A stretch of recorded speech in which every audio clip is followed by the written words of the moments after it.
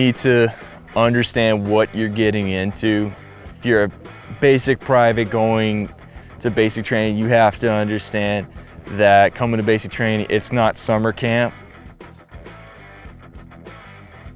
Decided to go to the Army in high school.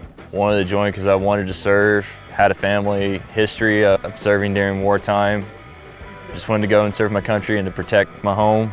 Contemplating either enlisting, going to West Point. Decided to enlist in the Mississippi National Guard as a 14 Sierra. Being in the Army, you meet people from all over the world. We're an Army that we attract people from all over the country, and you get to know them and you get to spend time with them and you get to create a friendship there and a bond. The biggest thing, like especially being a troop commander here and basic training, I'm going to be one of the primary ones responsible with training and preparing that troop to go out and complete any mission that our unit is given.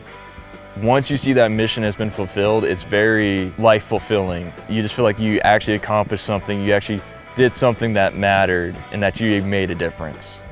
If you want to be an officer, you have to be willing to commit to the service, and you also have to understanding that you're going to have to make sacrifices along the way. The most important lesson I've tried to instill in these trainees here is that what they're stepping into a legacy. You have soldiers that some have put everything on the line. They have to understand that this is the legacy that they're stepping into and that it's something that they should not take lightly.